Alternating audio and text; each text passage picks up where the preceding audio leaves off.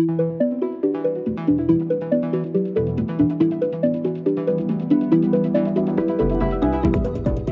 Besa Luci, and welcome to K2.0's podcast, Other Talking Points.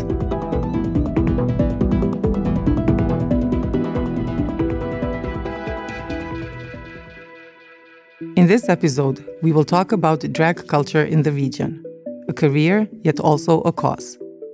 Drag is thriving in our region, both as a form of art and as a tool for radical change. The vibrant art of drag is becoming ever more present in the public sphere.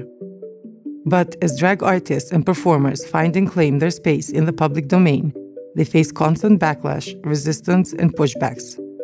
Being strongly linked with the celebration of queerness and LGBTQ+ rights cause, drag artists fight difficult battles in a region that has long been unaccepting, if not outright violent, towards LGBTQ+ people and allies.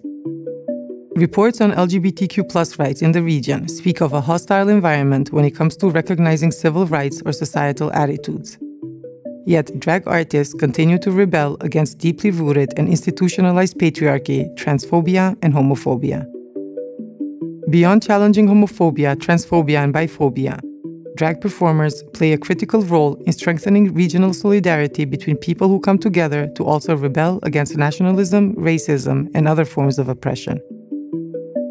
In addition to being a form of rebellion, drag is developing as an industry and a career in which performers invest a lot of energy, thought, and labor. However, such labor tends to go unnoticed and perhaps undervalued, particularly when combined with an overall societal intolerance towards those who do not conform with norms or seek to shift them. To discuss the dynamics of drag art in our region, I am very happy to be joined today by Adelina, known by their drag persona Adelina Rose, and also by Lana V. Adelina is a Kosovar filmmaker, director, producer, and drag performer.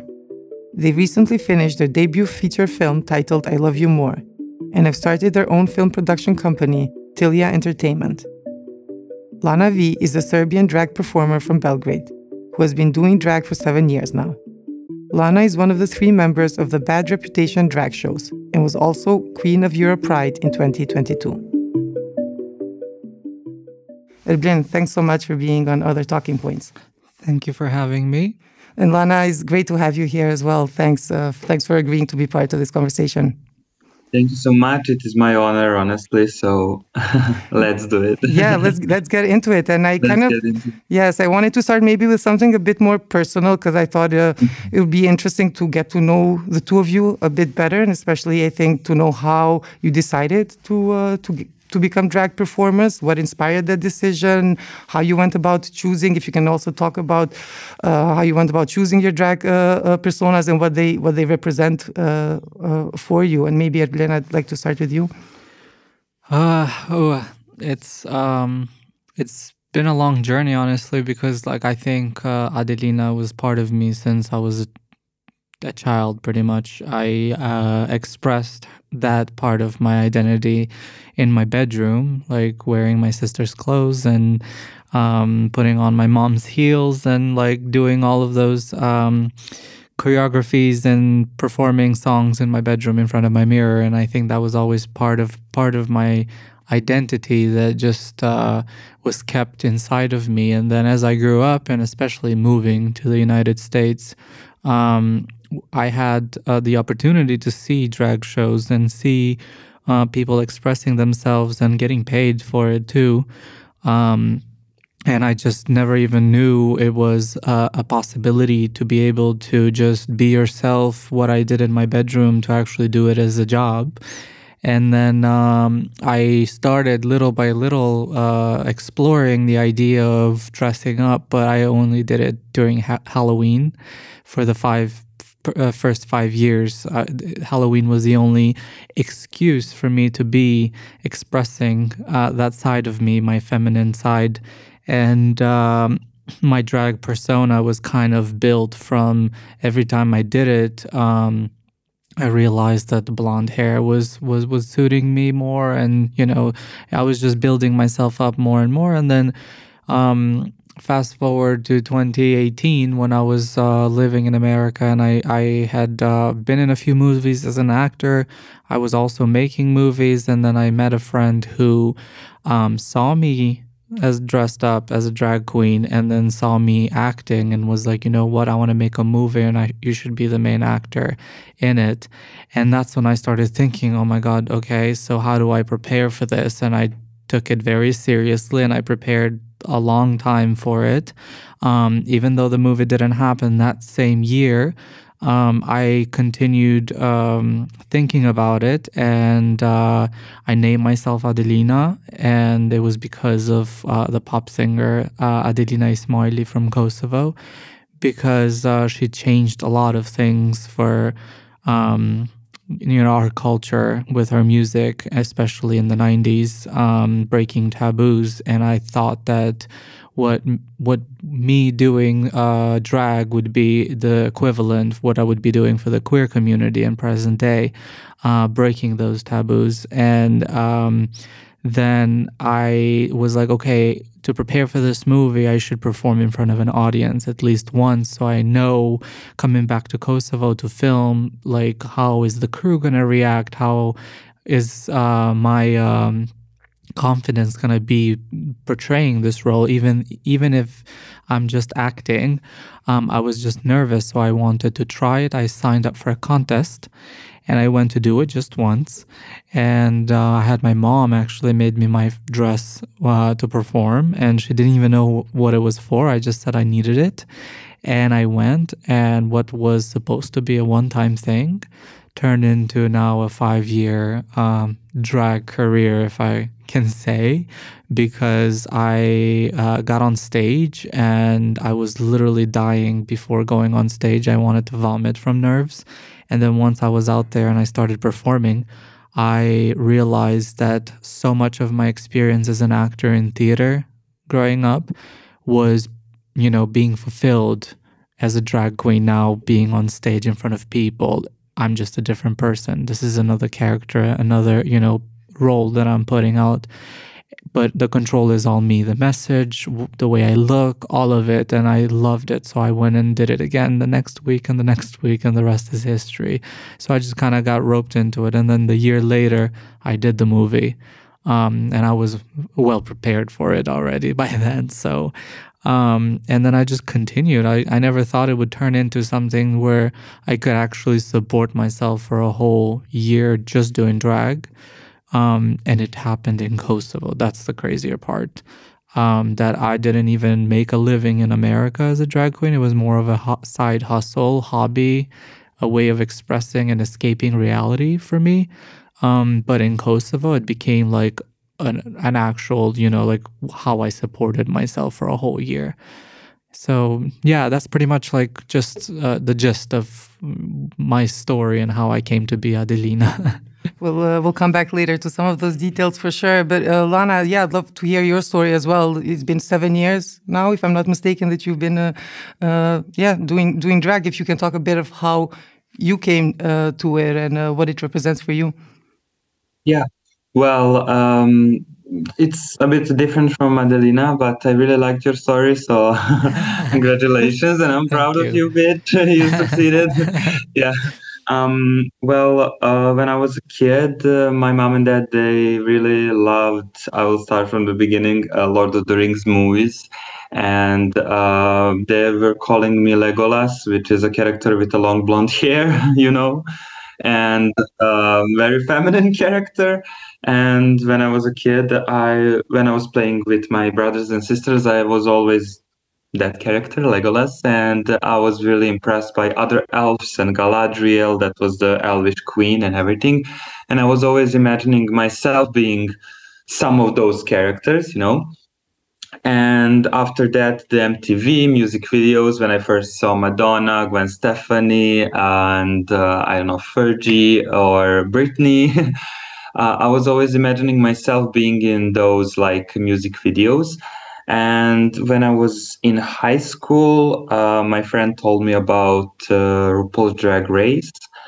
And I saw the show, and I didn't understand at that time the difference between trans people and drag queens. So I was like, it's a trans show for me in that time. And after that, I figure out that there is a big difference and that drag is an art form and not just being like different gender or transgender or something of those terms. So I learned what drag queen is, and I was like, okay, I love making costumes and sewing costumes. My mom is a professional makeup artist, so I also knew something about makeup, and I practiced some of the dances during my middle school and high school. So I was like, okay, there is an art form that I can literally combine everything that I know. Like I can do everything in one, like all in one. And when I figured that out, I was like, this is definitely for me. And my first performance was on a party in Belgrade. One of my friends that was organizing the party was like, it will be a drag team, so would you like to be on a stage and perform some songs? And I was like, sure, why not? I can try. So it was accident, like it wasn't fully planned or booked. I just did it for free for my friend.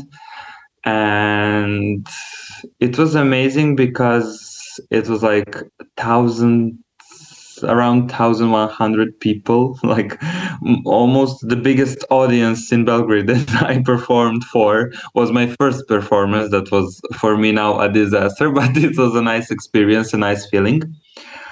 And when it comes to my name, I was really homophobic when I was growing up, and when I was realizing that I'm queer in general and that I'm pansexual and that I like drag as an art form and everything. So I really struggled with that, and I didn't accept myself. And I found out about Shameless series, and I saw one of the characters, Ian Gallagher, and how he's living in like a different environment that's not fully like developed, big center of the city or something like that. And I was like starting to accept myself while watching the series.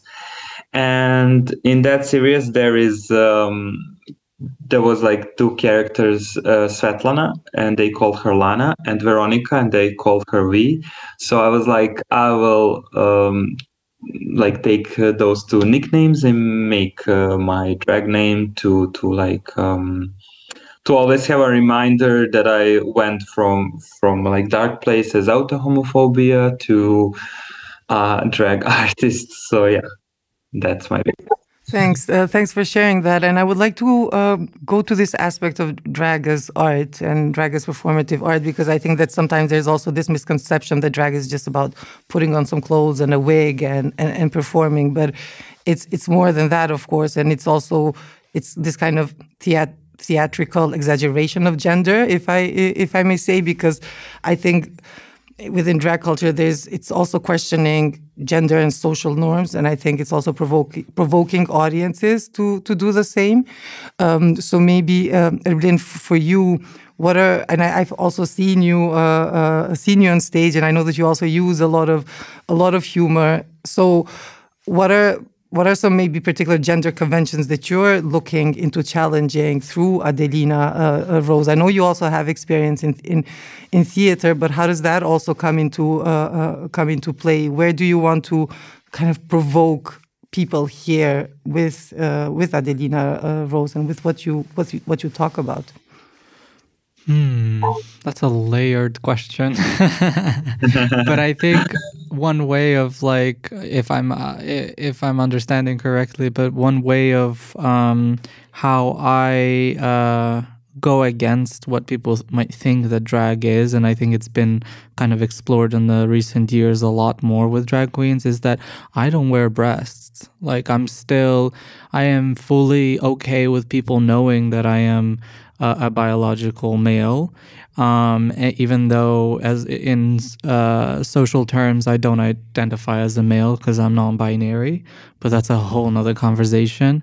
I'll have moments when Adelina has hairy arms or hairy chest, and I might look as beautiful as a girl, but it's still just a reminder that this is just a persona, because to me, it really is a created character that I can be somebody else for this period of time that it is on stage. And it's very linked to theater for me personally. I think everybody's experience is differently. As Lana was mentioning, the difference between drag and trans, I think that it has a huge impact on the way people perceive us, because some people, and especially in Kosovo, have seen drag as a gateway to express themselves without saying really that I'm trans. That was their first steps to explore their sexuality. But for me, it was never, I'm comfortable with who I am. For me, it was just transforming for those hours that I am into a completely different person, because Adelina has nothing to do with Erblin as a person. Like, everything is different, but the confidence that it gives me, and I think that confidence comes from the femininity that I have shunned away my whole childhood. Now I use that as a way of, I don't know, luring the audience, or feeling more sexy in a way. But then what is sexy? Just an exaggerated way of presenting as a female. I'm still exploring what Adelina is really, but over the years I realized more that I am more into the comedy side of it than the performance side of it, because again, as a person, I was always told that I am funny and just even as Erblin, but I never explored it because it was just part of my identity that I wasn't myself fully, and I'd hid that. Only certain amount of people were able to see that side of me and the humor. And when I was on stage as Adelina, then all of my sides and all of my colors would show, and then little by little, I built myself into being more humorous on stage. And it was just always a choice of mine not to wear breasts, because at first it was something that just proportionally for my height and stuff, I didn't feel comfortable. But then I think it's also something that nowadays people are embracing whatever they have. They don't have to be, some people like to exaggerate their, makeup and waistline and everything. But for me, it was like I want to just be me, but a version of myself that I don't know, imagined. It's a hybrid of my gender and Adelina combined together. I don't know. Now I think I'm just blabbing. No, you're not. But I mean, you also talked about earlier how also when you chose the name Adelina is for Adelina Ismaili, and she represented something in the 90s for a lot of people in what she did with her music, with her presence on stage, breaking certain like taboos, even around like women and their body and sexuality, and that you wanted also Adelina Rose to maybe have that same impact for the queer community in terms of what Adelina Rose can represent, or in terms of breaking certain taboos today. So what are maybe some taboos that you think are important to be broken today, and that through Adelina Rose, you're kind of bringing them into discussion? Many. I mean, the fact that I am a film director, that people just know me as Erblin, and then I can get up and dress up and put on makeup and a wig and a hair and then parade down the Capitol, and people be okay with it, and then people also come and pay to see me performing on stage. I think that is a huge thing that the drag culture has allowed us as a society to kind of evolve. Because I think if this happened 10 years ago, it would be like, I don't know, I don't think it couldn't happen. And me as a person, personally, I just the way expressing yourself in any way, shape, or form. I think that is the biggest taboo. And I think for Adelina Ismaili, it was specifically females. And for me, it's like everybody. Anyone can get up, and I think that's the thing. The beauty about drag is that it doesn't have to be just males emulating a different gender. It can be anybody doing drag, and as long as if makeup, or even as a person, like if I want to dress up in a dress, it doesn't necessarily mean that that's my gender or that's my sexual preference or whatever. It just means that it makes me feel good.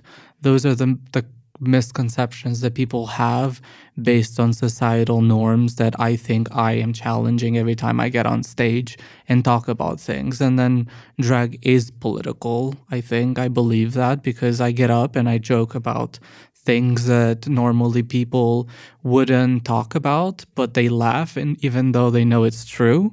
And I think in a way that is doing something, because it's making people think about it. And it's a power that I think as Erblin, if I would go up, I would get thrown tomatoes. But if Adelina says it, it's somewhat okay and acceptable. And I think in that way, she has a power that, I don't know, is just, it's there. That's great. And Lana, I wanted to ask you maybe just to talk a bit about what do you think are some of the influences shaping drag culture in Serbia, but also in the region. I mean, you talked earlier about also your personal influences, whether it be it with a name, but also then sometimes, I mean, if we look at kind of in the West, there's a longer history, at least documented history of drag. And today, what do you think? Where are the influences coming from? Are they highly influenced by what we see in Western visual media, so as to say, or like stories coming from the West, or is there also place for local authenticity? How do you see it? It can be in Serbia or also in the wider region. Well, I think it's the mix of both, because yes, Western drag is really affecting the whole world, and it was spreading wild in the past couple of years because of RuPaul's Drag Race. So definitely it has a big impact, but I saw when I was performing, for example, in Bosnia, in Croatia, or Albania, or in neighbor countries, that part of the queens are really using the traditional elements of each country to implement in their drag, especially in their comedy. When they're doing comedy, they're talking about the actual topics in politics or in society in general. So I think it's definitely a good mix of both. But as Adelina mentioned, for me, when I'm in drag, I'm more powerful, and that's my superhero outfit. I'm saying it like that, so it's easier to get the message to the audience when you're in your superhero outfit. So some of the queens here are really sending political messages, and we are calling them political queens, and their performances are usually influenced by something that's happening at the moment in the world or in region or in country in general. And but when it comes to aesthetic, I think it's affecting a lot from Western, what they're doing there in for example America or some other country. I think that people are really trying to make it to that level of the aesthetic. It's what we are calling it, I don't know, polished drag or something like that. But there are definitely some really authentic artists that are doing something different, something gender bending, and something more alternative, edgy than regular femme look.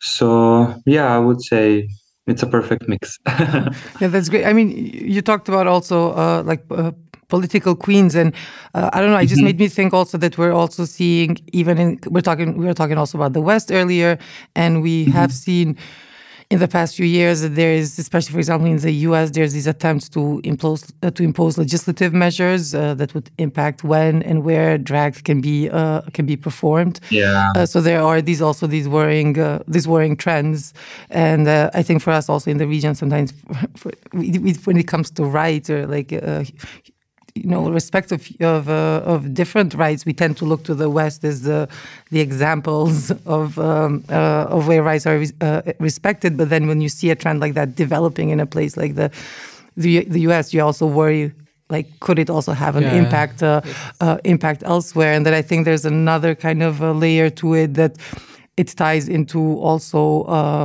the rights of trans people, like the worry also, I think, for them that what will happen for their right to also to express their persona in public. Do you see this? Like, do you watch? I don't know. At Blink, we've talked also about this in other occasions, you and I. But like, are you kind of constantly attuned to what is happening elsewhere, or predominantly these kind of legislative attempts to? I mean, I have, because I kind of have to. I'm also a citizen of America, and like I'm kind of always being torn between both countries now. Like my identity is, I don't know, whatever suits me. If something is happening there, I'll go there. Something happening here, and for once, it felt like it was almost more okay to be a drag queen in Kosovo than in America, because in America they're going through that, fear that they might not be able to perform anymore, and they might not be able to do it because it was being challenged to become illegal in certain spaces where people actually depend to make their money. And if you're not making your money, you're on the street. So it's like threatening their whole way of living. And so, as for me, that was my reaction to that was I decided to go to my film premieres dressed as Adelina, because what America was saying is that, being a drag queen is degrading, and it's teaching our kids, that it's you're being degenerate or something, whatever they're claiming, which is usually tied to religion. And I, as a filmmaker and also a drag queen, I decided to go to my film premieres just to kind of show that you can be a drag queen and be successful and have a career as a director or whatever your career is. And by me showing up on those red carpets and any screening to talk about my film, even though on the programs it would say everywhere Erblin, they're presented with an Adelina on stage, I always said, I want to show America and the people there that you can do other stuff even if you're a drag queen, because I think that's what they were kind of claiming, is that you cannot be anything in your life if this is the path that you're taking. And my message to those, my counter message to that was that yes, I can be a drag queen and all these other things and be successful at the same time. Drag is just one part of my life. For somebody, it could be their bread and butter and everything that they do. And for a good time, it's also been for me, but it never put me in that mind where it hurt me. It actually elevated me. I'm in this conversation because of it, And so, and I think more and more people need to see and hear that.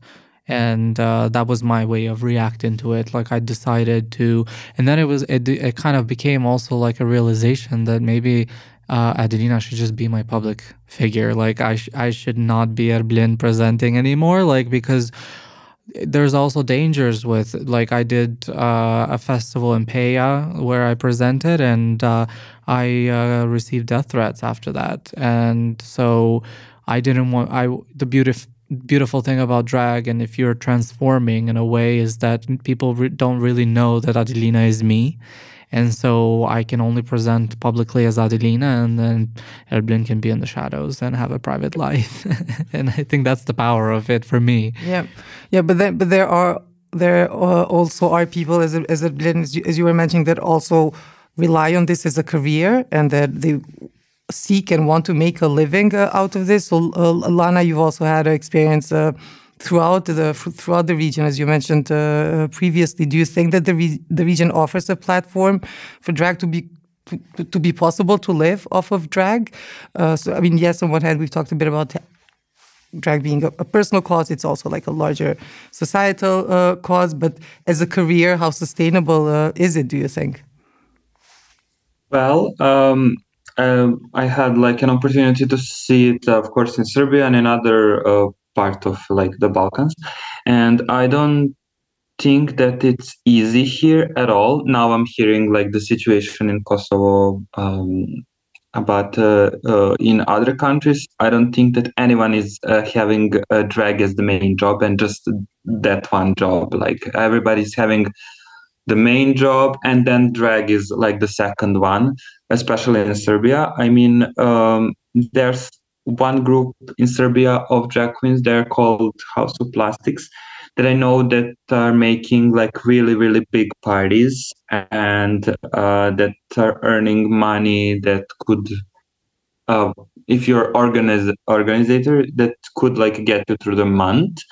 But that's just like one or two queens that I heard of here. Everybody else are definitely not living just because of drag, because it's not even that popular when it comes to audience. It's still the situation where in Balkan, queer people are coming to see the drag show. So it's not like someone from, there is, of course, I'm not like generalizing anything, but it's not that popular among straight part of the society. So that's the different cases from the Western countries, because, for example, in America, I know that everybody's coming to a drag show, everybody that wants to experience the art or something like that. But here we are just expecting in the audience like queer people, and almost always the same people are supporting drag and drag art. So I don't think that it can spread to something bigger, that we don't need to have the shows every week, because those people that are coming regularly, they don't like earn enough money to pay the drag shows like every night of the week or every week in the month. They're okay with coming to 2 shows a month, 3 shows, and that's about it, because they have to pay the ticket, it's going out, so it's not that cheap. So I don't think that our country's territory is not ready for us to be like regular shows, every night shows, because the audience, there's not much of the audience that would like come every night to see a drag show. So I think we have a long way to go. And when it comes to education of the straight part of the society, when they figure out that it's just a show, that it's something for fun, for entertainment, and when they start to visit it as that, not as LGBT event, I think that would be a perfect opportunity for someone to organize something every day and to earn money every day out of drag, and to make it as their main job. So Do people tip in Serbia, like at shows? yeah, no, not at all. I didn't see tipping like in almost any of the countries that I've been in Balkan. I don't think that people are, I will say, educated in that way, that that's the thing that most of the people should do. I had an opportunity to perform in Tirana with some of the Kosovo queens and the Albanian queens, and I was coming there with one more Serbian queen. And it was the name was of course funny, but we really liked it. It was the Toxic Triangle of Love, and it was around the Valentine's. So I had also opportunity to work with really every neighbor country. And yeah, tipping is a big no-no for the audience.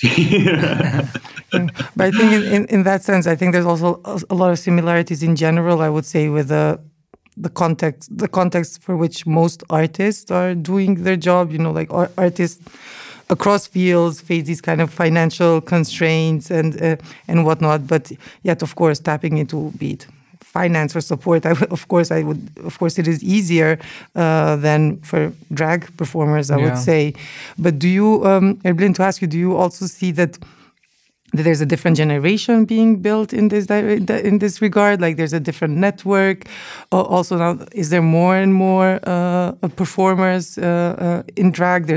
Now we know that, for example, downtown Pristina, there's this queer bar, Bubble.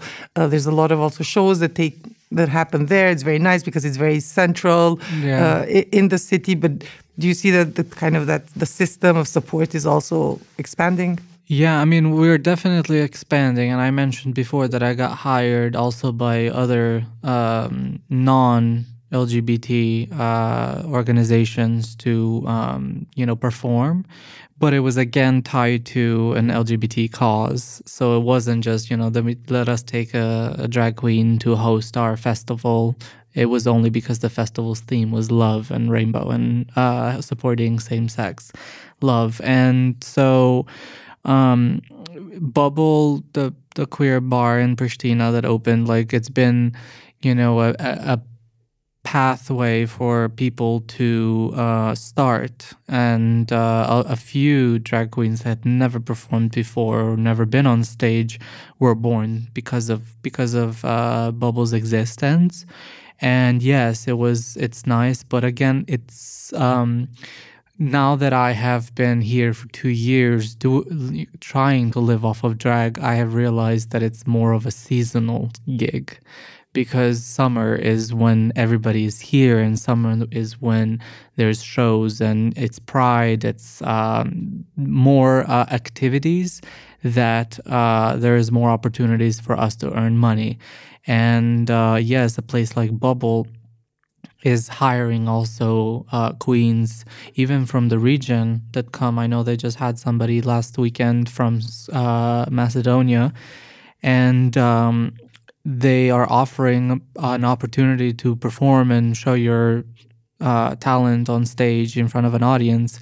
But the more and more we get into winter, those shows become less and less, because even as a business, they need a clientele to be able to afford a performer. So it's really, it's sad, because in that way, the only place that we have is where we are guaranteed to have a place where we perform is just one.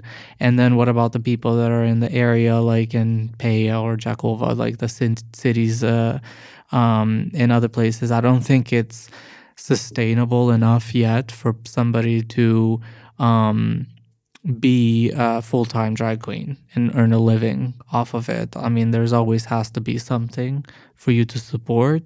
We know that even artists here have struggles, especially actors. If you're not part of the National Theater, as I'm like the team, then you're not making money. So where can you go? So it's very limited, and let alone for drag.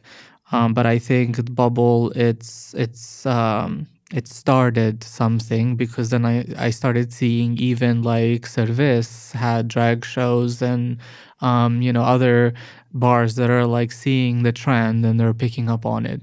It's gonna take time to build, but I think the first steps have happened, and people and more are seeing it. I mean, like they took a drag queen in Big Brother last year, so like it's being incorporated in the media as well. And I have been on many interviews and talked about the difference between drag and trans, and like people are starting to wonder and ask, because they hear we're such a small country that I do one show and then somebody has heard about Adelina somewhere. And so that's the good thing, because the initiative has started. Now it's like, how do we go from here and amplify it and make it sustainable for an artist to be able to support themselves doing this? Yeah. And Lana, how do you see this in a regional context? Because I think also a lot of these shows that are also done cross-regionally, or so there's drag performers going from one country to another. There's, I think, a lot of solidarity that is built along the way, a lot of kind of support systems being put in place. Like how do you see it at this regional scale? What does that solidarity look like, if I might ask you like that? Yeah. Yeah, well, from my experience, I think that the drag community is really working perfectly like together in the region. I mean, I really had many opportunities and many good contacts with drag performers and drag artists and organizers of different events. So my experience is that it's working really good and really in a harmony. I didn't ever notice something that is off, as I can say. And when it comes to as Adelina said, in Kosovo, she tried to live just working as a drag queen and everything. I think that here and in countries as Macedonia, Bosnia, and Croatia, I think that it will not happen in the like a short future. That we will need much more time to try even to work on something like that. But yeah, I've felt really a big support in the region, and I'm planning to organize more Balkan shows next year and to invite queens to come to perform in Belgrade, Serbia, that are from other countries. I'm also really close with Veziria, that she's an Albanian queen. She was recently on a Drag Race Italy, and we are always talking and making plans for combined projects and collaborations and everything. So yeah, Great. that's Yeah, and Evgen, how what has it been for you? I'm curious. Like, how do you see this possibility of kind of like a larger solidarity being built? Because I think sometimes in our region specifically, where there's also just a lot of this like violent past and wars and conflict. There's ethnicity is very important for a lot of people in terms of self-identification and whatnot. But sometimes I think that the biggest ties tend to happen between groups and communities that are the most misunderstood or even discriminated against or oppressed. I think we've seen it a lot in general in the LGBTQ plus movement throughout the past 2 decades, if I may say. There's been a lot of very honest collaboration because a lot of non-acceptance towards them is rooted in the same patriarchal, like political and social causes. And so do you potentially see that drag is yet another place where a different kind of solidarity can be built? Oh, absolutely. I mean, I know that I personally haven't had the chance to go and perform in the neighboring countries yet. But I know in the past, like, I love the chain of network that they have through the organizations where they each travel to each other's pride. And again, it's once a year only because it's the Pride Month, but at least something is happening. And where, you know, a drag artist from Kosovo went to Belgrade in the city center and performed a song in Albanian. Like, not even politics can achieve that. So, like, it is a very, I think people that are oppressed for the same reasons, they tend to come closer and bond much easier than anything beyond that, because I think we share the same struggles and we understand each other. And I don't think nationality and patriotism gets in the way of us understanding just human nature and people that have the same struggles.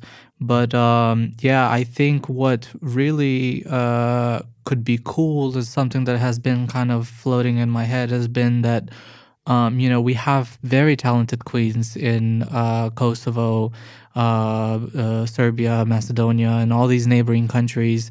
But it's not enough to, for example, to bring, a RuPaul's Drag Race in just one of the countries. And I was like, why not combine all of these and make it RuPaul's Drag Race Balkans, for example? And I think that would be like the only way to kind of commercialize drag in this region to make it more profitable if all of us come together as a group, because it's, I'm one of the only working queens in this country. There's drag queens. I think over 10 drag queens, but maybe 5 of them get to perform in a year. And then just me, who gets more and more gigs just because of my connections or whatnot. And then, but for all of them to have something to look forward to, something like that needs to happen. I think because mainstream has changed the game in all the Western countries. The only reason why those countries have, because even in places like London and those places 5 years ago when there was no RuPaul's Drag Race, it wasn't like everybody had a job. It was only one drag queen that has built their reputation, and, you know, like me being the resident queen of Bubble, and that's it. But for all of them to have the opportunity and do something, it needs something like to become more mainstream. And I think we have an opportunity for all of us to get together and create something. I mean, I think that would be the only way to tackle this visibility thing, because when we come together, we can do something. Yeah, and I think hopefully with like more and more of the individual travel, but I think that's slowly maybe going into that direction. And what Lana was talking about, the fact that there is a lot of these corporations that actually, through drag performance, that you've had also the opportunity to go to Albania and to Macedonia and all these countries. So I'm hoping that it is kind of going in that direction. You wanted to say? I think that that as Adelina said, Drag Race Balkan combined would be perfect for like getting. Yeah, just like where ideas maybe can also come alive, is this idea that you just that maybe what is needed is a larger network of, like in the Balkan context, to really start thinking about drag also as a career, besides it being a form of art. I wanted to thank the both of you for being on the show. Very nice to talk to you, and thanks so much for sharing your personal and all your insight. Thanks, Adelina and Lana. Thank you so much for having us. Thank you. Other Talking Points is a K2.0 podcast. You can listen to it regularly on our website, kosovo2.0.com, or by subscribing to K2.0 on Spotify, Apple Music, or YouTube.